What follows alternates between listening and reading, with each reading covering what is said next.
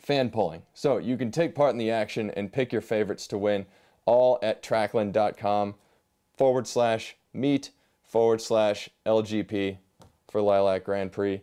The way it works.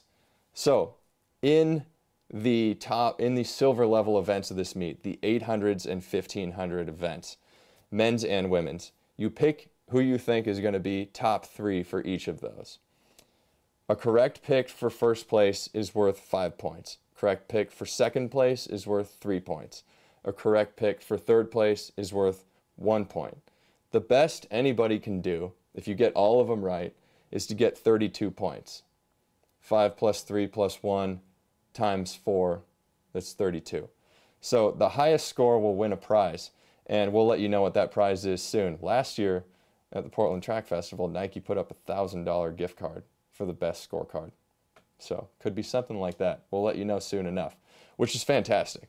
I mean, this gets everybody involved, and it allows you to win as well at the Lilac Grand Prix.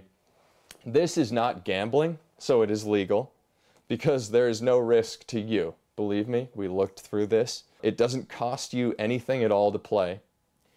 You just have to make your picks and submit it. And then you can even print out a scorecard and share that on Instagram too, and show everybody else who you picked, which is pretty cool. And that scorecard was designed by Sarah Foreman this year. So it's a nice piece of art, and we'll show you that pretty soon. What I've always loved about the prospect of gambling in track is that it gets people picking to actually think about what it might take to win in a given race. I mean, it's always fun to risk things and make your picks, and gambling's just fun anyway. But I think that the best thing that it can do for this sport is to educate people on the runners who are in a race. And it gets you to think about what it takes to win, because we're not asking you who's going to run a certain time in this. We're asking you who you think will win.